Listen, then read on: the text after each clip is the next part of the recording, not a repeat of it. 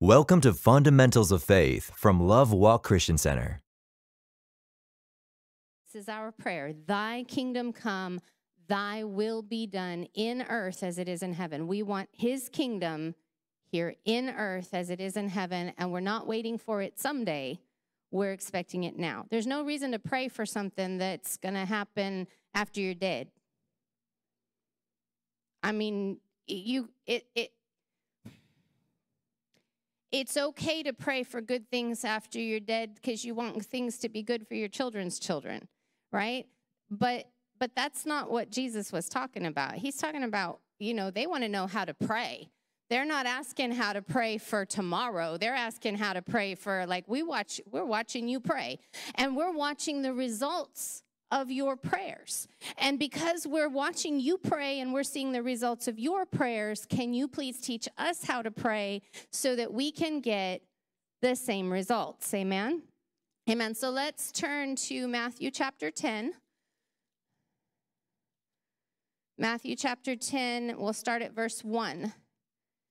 And when he had called unto him his 12 disciples, he gave them power against unclean spirits to cast them out and to heal all manner of sickness and all manner of disease.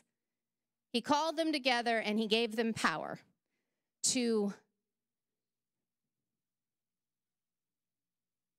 right? He called them together and he gave them power against unclean spirits and to cast them out and to heal all manner of sickness and all manner of disease, right? He did this before he died, which meant that this was available under the old covenant. And if this was available under the old covenant, how much greater, right? Because that's why Jesus said, the works that I do, you'll do in greater, because these works were available under the old covenant. The works to have power against unclean spirits and cast them out and to heal all manner of sickness and disease was available under the old covenant. That's why the prophet was angry when Naaman came to him and he said, well, I went to your king and he couldn't do anything for me. Because the anointing that was upon the king was available. The anointing that was on the king under the old covenant was available to be against unclean spirits to cast them out and heal all manner of sickness and disease. It was available. And it was because in Jesus' preaching, again, he made them angry. He said, how come only the leper from another country got healed?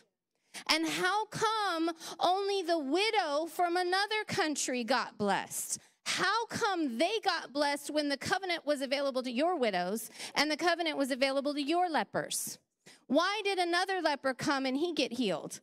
Why did a widow from another country get blessed by the prophet being in her house? Because there wasn't a widow in Israel who would take the prophet into the house.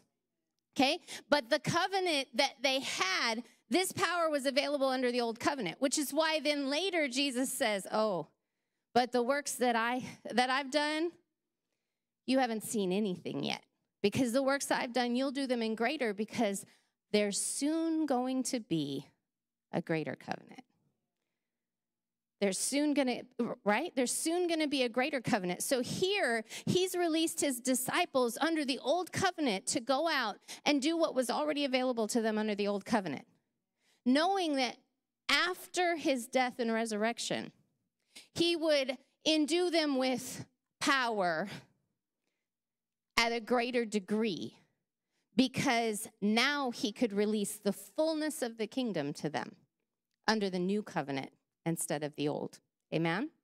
But under this old covenant, this is awesome. Under this old covenant, verse 5, it says, these 12 Jesus sent forth and commanded them, saying, go not into the way of the Gentiles, and into any city of the Samaritans enter ye not, but go rather to the lost sheep of the house of Israel. So they're still under the old covenant. They're only going to go preach to their people, right? But we know that at the end of the book, right? Let's see. What does it say here? In Matthew chapter 28, verse 19, it says, go ye therefore and teach all nations, baptizing them in the name of the Father and the Son and the Holy Ghost, teaching them to observe all things whatsoever I have commanded you. And lo, I'm with you always, even unto the end of the world. So he took them from chapter 10, okay, you have power under this covenant to bring healing to the nation of Israel, right? But in chapter 28, he's like, okay, now you're going to have power. Wait, he told them, go and wait in Jerusalem. I'm going to send you power.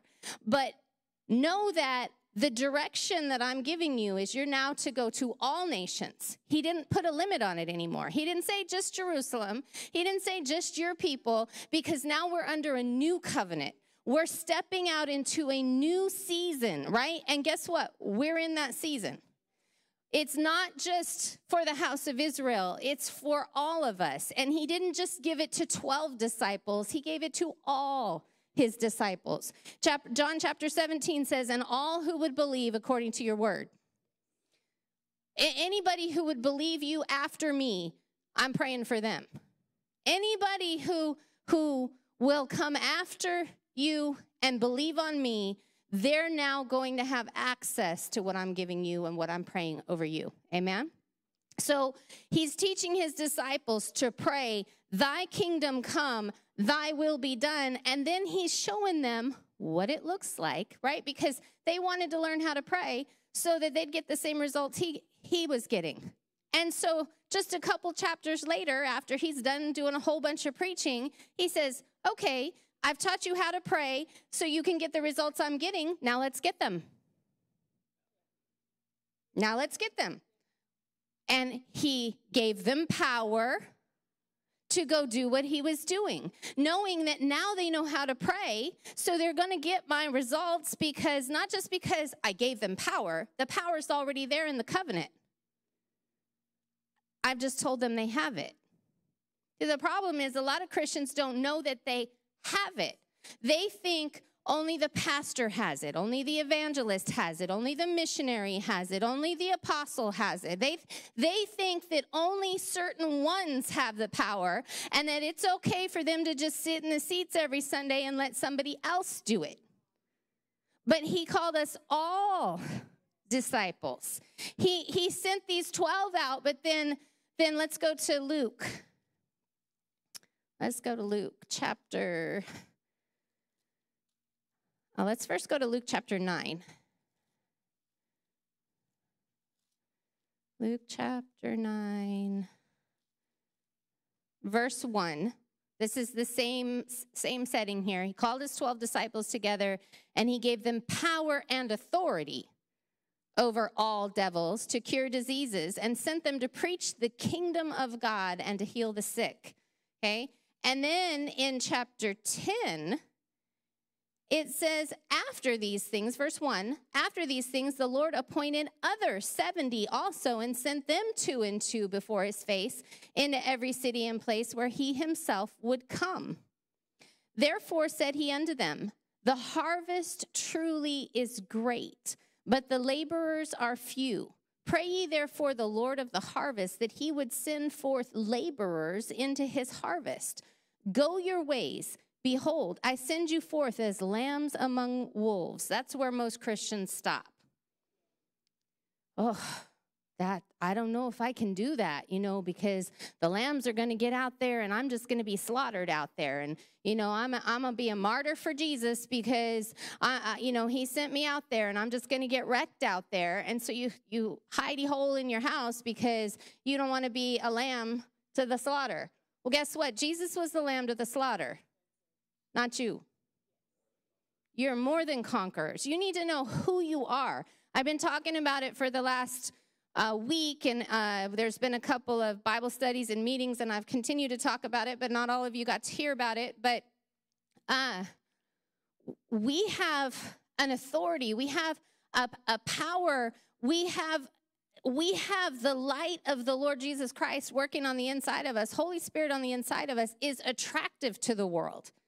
Christians have this victim mentality. The world's out there to get me. Satan's going to get me. Another level, another devil. If I do something for God, I'm going to get beat up. If I move on and I serve Jesus, he's going to come and get my family, and I'm going to have lots of trouble because the devil's after me because and we even go like this, oh, well, if the devil's after me, that must mean I'm doing something right. And we have this victim mentality that because we're living for Jesus, the devil can just come and beat us up. Who said that? That's not in the Word. In fact, yes, the Bible said that you'll be persecuted, but when the persecution comes, listen, it's a process that comes later. Okay, let me help you understand what I'm saying. The world is attracted to Christ, truly attracted, because he draws all men unto him. Where the persecution comes is that when all men begin to come unto the light that's in you, those in power get concerned that they're going to lose their influence over others. And when they begin to lose their influence, persecution comes. So let me give you an example. As Christians, we make an impact on the city. And according to Acts, thousands come into the kingdom. That's what's supposed to be happening, right? They were added daily to the church. And so the people that had the money and the influence and the power start getting worried. We're losing money because nobody's buying this stuff. We're losing money because the people aren't doing, the normal crazy things that they normally were doing. And we're losing power because, these poor people, they're learning they don't have to be poor anymore. And so now we don't have the government control over them anymore. And so what would happen then is that the leaders, the government officials, the high merchants and businessmen would get concerned. And that's where the persecution came. It didn't come from your neighbor. It didn't come from the person that you're ministering to. The persecution came from those in authority who were worried about losing their influence because the crowds were coming to Jesus. They turned the city upside down. See, we have to know where the persecution's coming from. Yes, Jesus warned there'd be persecution, but he didn't say that every Tom, Dick, and Harry would be beating you up. He didn't say that everywhere you go, you're going to get persecuted. No, because those people are drawn and attracted to Christ. They're attracted to the idea that I can be free? You mean that I've been persecuted and tormented by this for 45 years and now I can be free of it? You mean I don't have to have these nightmares every time I go to bed? You mean I don't have to be influenced by this craziness that makes me want to kill myself every day? You have to understand that the world absolutely desperately wants the Jesus in you. They might not say that because they don't know it until they see it. But persecution's going to come from government. Persecution's going to come from the leaders of the city. Guess where else persecution's going to come from? From the leaders of churches that aren't in agreement with the Christ you're giving. Oh, that church over there, they're messing up my people. My people are getting healed and delivered, and now they don't need me anymore. They're running out on my church because I've been giving them watered down milk and teaching them that, God's, going to get them if they mess up. And this pastor over here is delivering them, and now they don't need me anymore. That's where persecution comes. It comes from religious leaders. It comes from government. It comes from people in authority that don't like that you are taking the influence that they have over people. Do you get it? Amen. So here in Luke chapter 10, verse 2, let's read that again.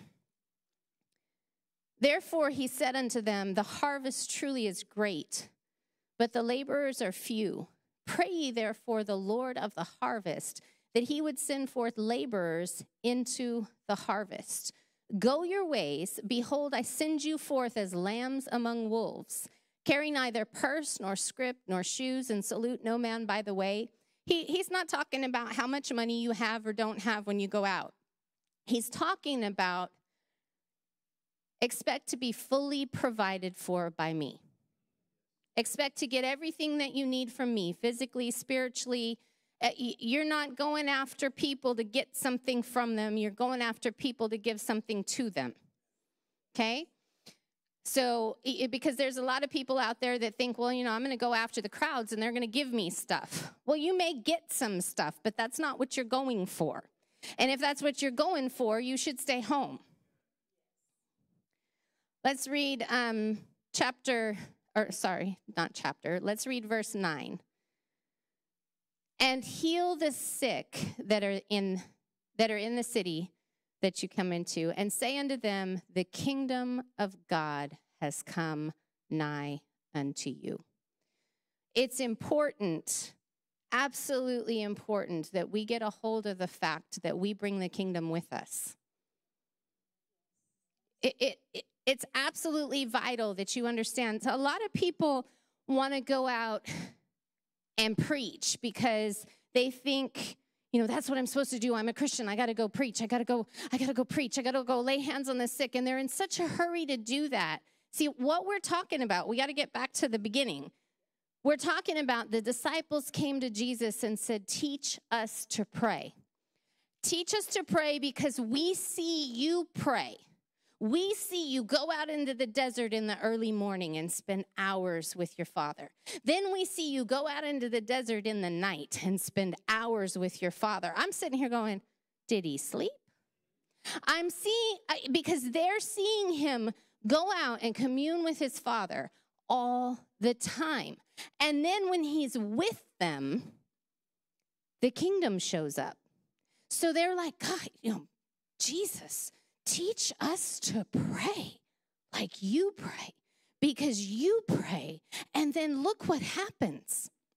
And so because he's asking, because they're asking, how do we pray? And he's telling them, this is how you pray.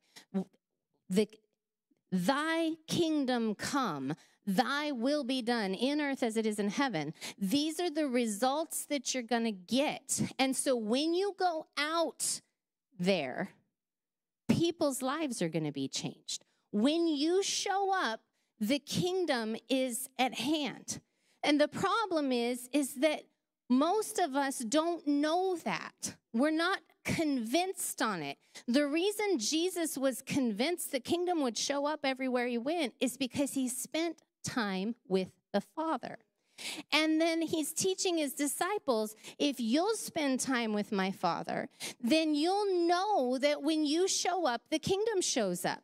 The problem with a lot of Christians is that they want to show up and try to preach and heal and set free, only they didn't spend any time with the Father. So like the sons of Sceva, when they show up to take authority over the devils beat them up. And so Christians then they're doing spiritual warfare, and they're praying and they're shouting and they're screaming, and then they go home and they're being beat up by the devil, and sometimes even taking on the demons that they just delivered somebody from, because they haven't spent time with the Father, expecting what he is showing them to take place when they go out. They just think they got to do it. And yes, we have to take some action, but we don't take any action without the Father. How do you think that it's okay for you to take action without the Father when Jesus didn't? Jesus didn't take any action without the Father, and yet Christians do it every day. They take action all the time without the Father, and then they wonder why they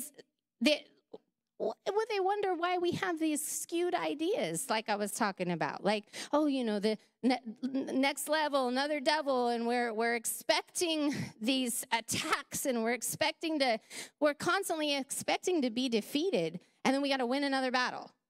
You should never be expecting to be defeated. You should only ever be expecting to win every time. Every time. In fact, The devil's your enemy. Enemies attack. But see, the Bible says that we have weapons of warfare, right? You have a shield of faith that quenches fiery darts. See, Christians are thinking, "Oh, I'm under attack. I'm under attack. I'm being pressed. I'm being defeated. I'm getting hurt. It's violent. I'm getting wounded." And we think that's part of our Christian walk. But your shield of faith is supposed to quench the dart before the dart hits you. We're letting darts hit us and then asking God to heal the wounds. That's not what the word says. We're not supposed to be letting the devil just here, target practice, I'm walking in love, I'm walking in love, hit me, hit me, hit me. Oh, Jesus, heal it, it hurts.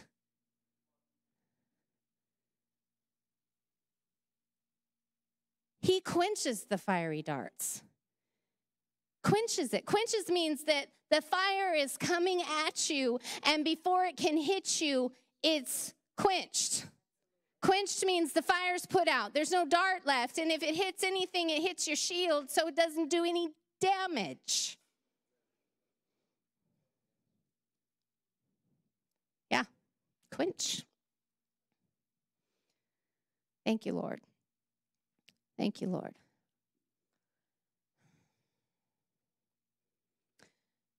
I want to turn to the book of Joel. I shared a little bit of what I'm going to talk about, but kind of from a different direction at the Bible study that I had on Monday. But I'm going to share some different things today. The Lord spoke to me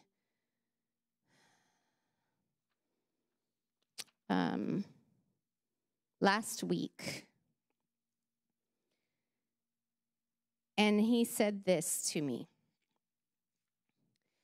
The enemy is waging an all-out offensive attack against the body of Christ.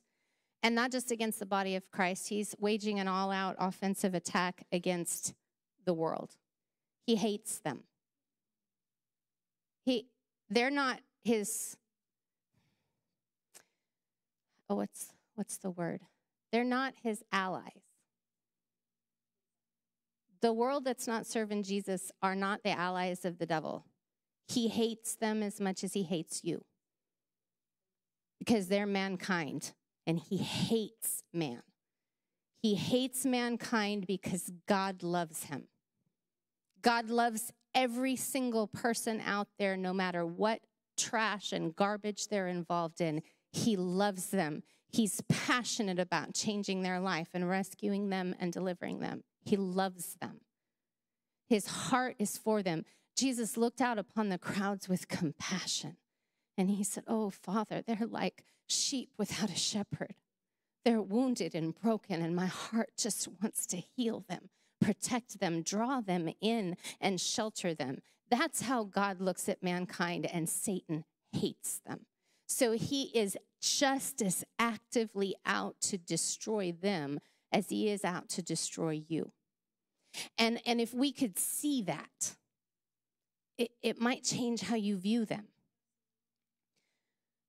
So the Lord told me that the enemy is waging an all-out offensive attack against the body of Christ, and he's picking people off one by one.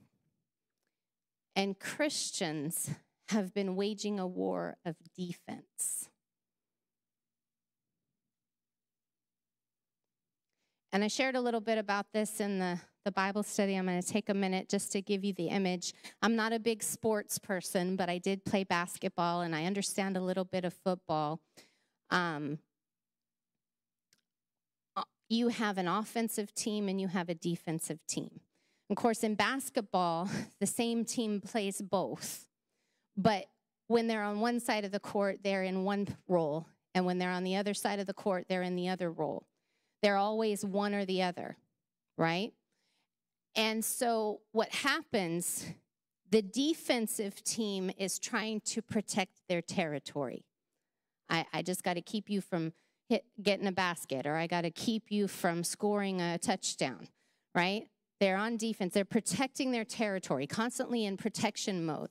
But the offense is taking it in. They are determined to make a score, to get the win, okay? And so what the Lord is speaking here is that Satan's on the offensive. He is pressing in to take this, to get the score, to take the victory. He's pressing in for the win. And Christians are just busy trying to protect the goal. I picture a soccer goalie just trying to, we're not going out to get the win. We're just trying to keep the enemy from scoring. That's not the way that God wants us to be fighting this war. We shouldn't just be protecting our territory. We're supposed to be taking territory. Okay? And the way that we take territory starts in prayer. From there, it's following the leading of Holy Spirit and what he wants us to do. It doesn't look like programs. It doesn't look like anything that anybody's ever done. It looks like what Holy Spirit says. It looks like what Jesus did. He just went.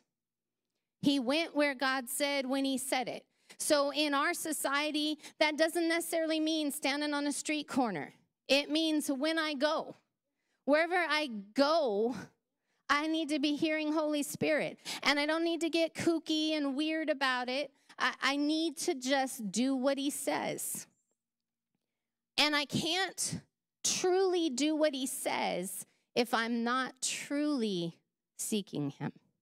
So a lot of times Christians are seeking the see me part. If I pray for somebody, I'll be seen. I'll have a testimony. I'll have something to talk about. People will hear my voice and something will happen. And they want the prestige of doing something. We have to check our hearts and our motivations, right? You know, Jesus was gracious. He said, the disciples came to him one day and they said, hey, these people over here, they're casting out demons in your name. And he said, don't worry about that. If they're not against me, they're for me. But he didn't tell them to do things the way that those people were doing it. You follow me. You be led by me. You do as your master does. Don't worry about what they're all doing. If they're not against me, they're for me. Okay? But you let me be concerned about them, right? He said, if it wasn't planted by my Father, it'll get rooted up and you don't need to worry about it. Right? So, if we stay in defense mode, a fortress that's under siege eventually falls. I know we don't totally understand that concept today, but if you take back the old days, a castle under siege always falls. Why? Because it runs out of supply. Sooner or later, the people starve. So one way or the other, the ones that are inside are losing. The ones that are only protecting their territory are going to lose. We're not on the losing team, which means that we have to change our tactics.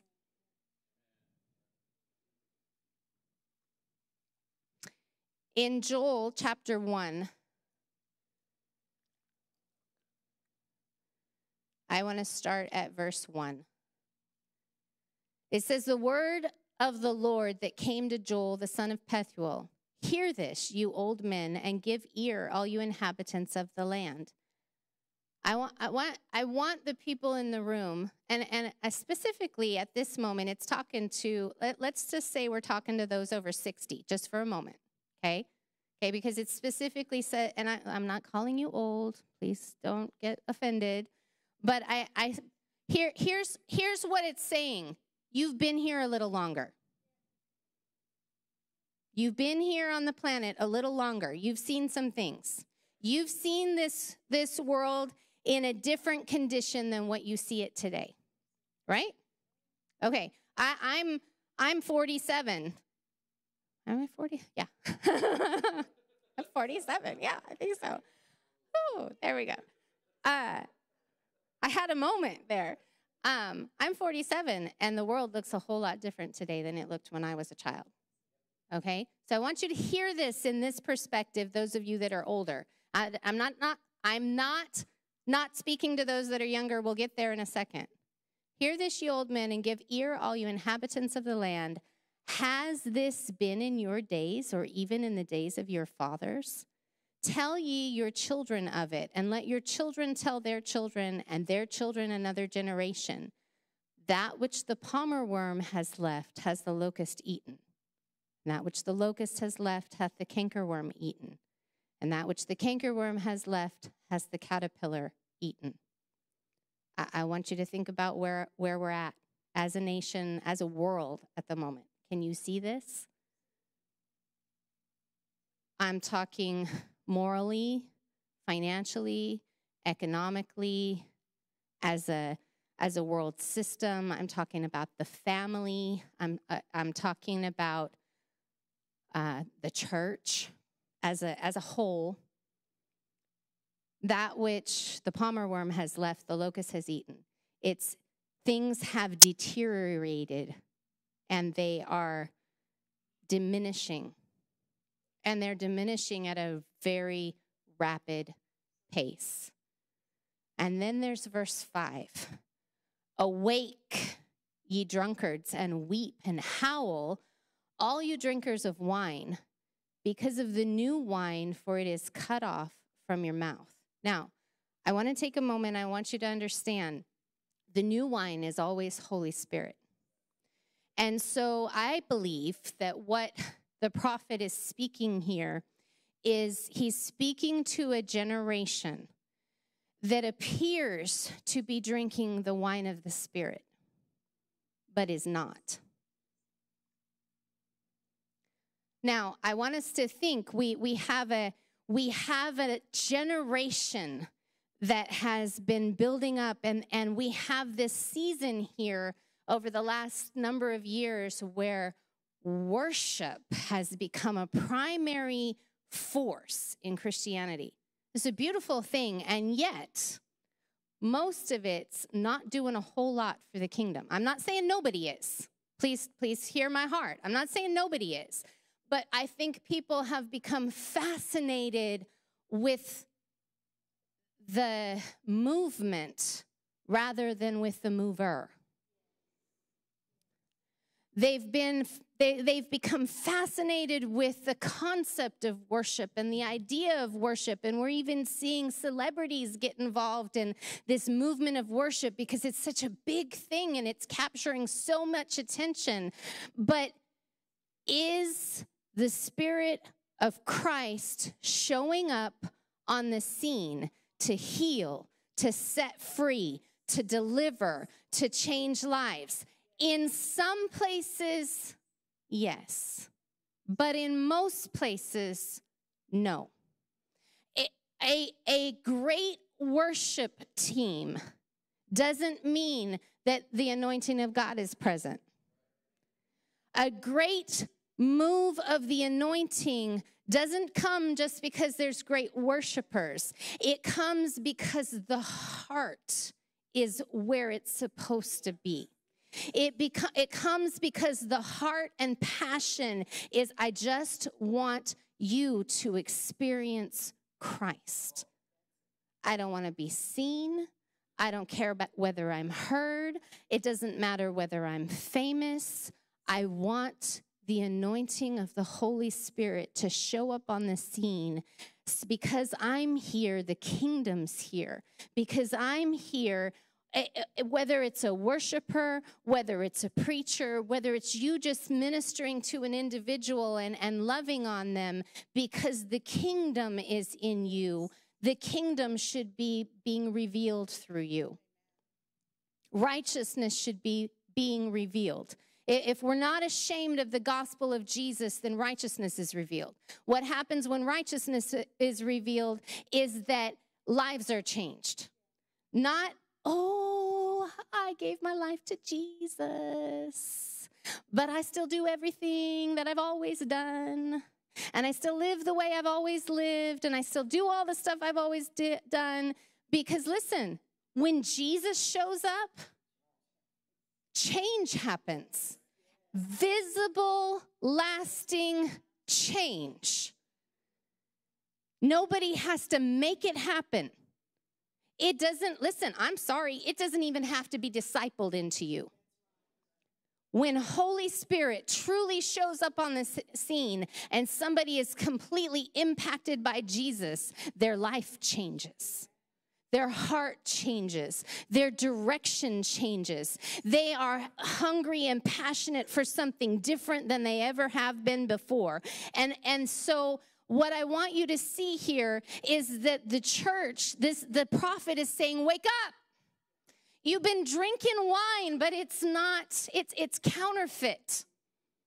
It looks like the anointing. It looks like the move of the Holy Spirit. People are shaking and moving and praying in tongues, and they're falling out in the Spirit, and it looks spiritual.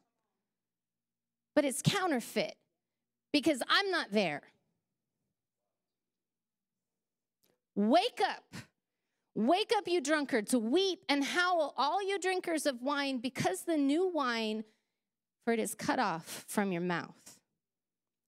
For a nation has come up upon my land, strong and without number, whose teeth are the teeth of a lion, and he has the cheek teeth of a great lion.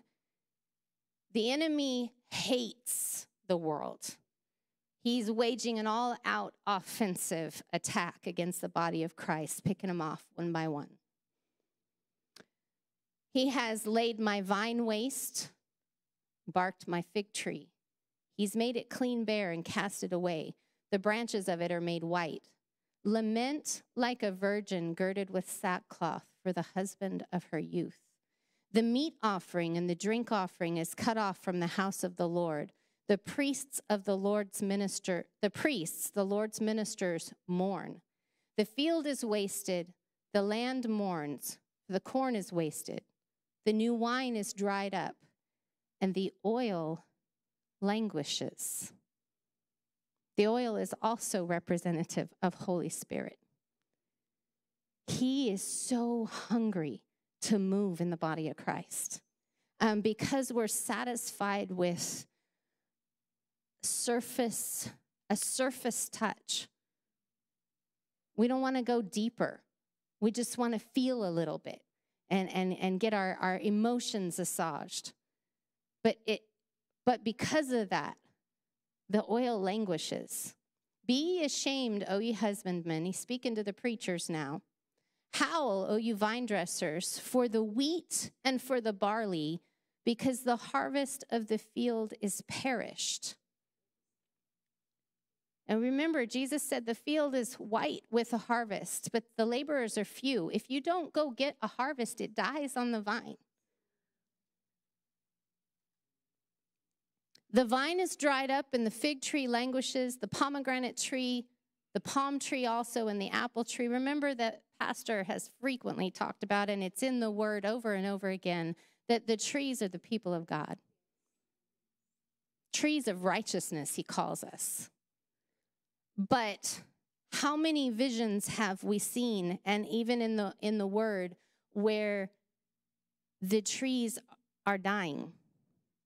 And the instruction to the prophet is, tend my trees, water my trees, bring back to life my trees. Because why? Because the leaves are for the healing of the nations. That's you. You're for the healing of the nations. But if you're dried up and the oil isn't functioning and you're drunk on counterfeit wine instead of the true wine of the Holy Spirit, and the kingdom's not showing up, but it just feels good, which is what is happening in a vast majority of the body of Christ today, then the harvest is dying on the vine. That means the people that are desperately hungry for Jesus and they don't even know it are dying on the vine. Guess what? They're going to hell, and you're sitting there happy that you're drunk on some counterfeit wine. Listen, I'm not beating us up. I'm not beating us up. We're talking about how do we change this? It starts in prayer.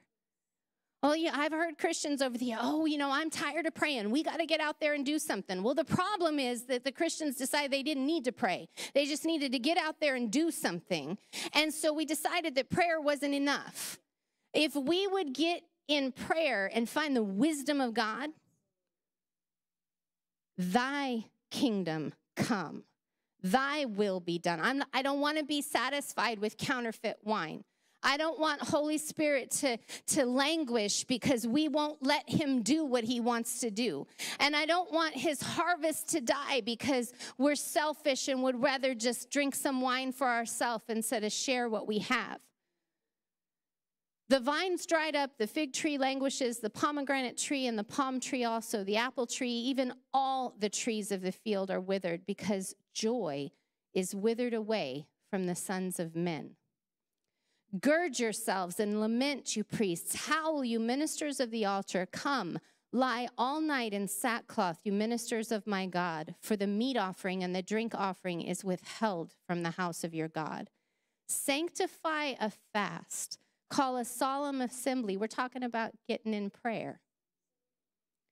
Gather the elders and all the inhabitants of the land into the house of the Lord your God and cry unto the Lord.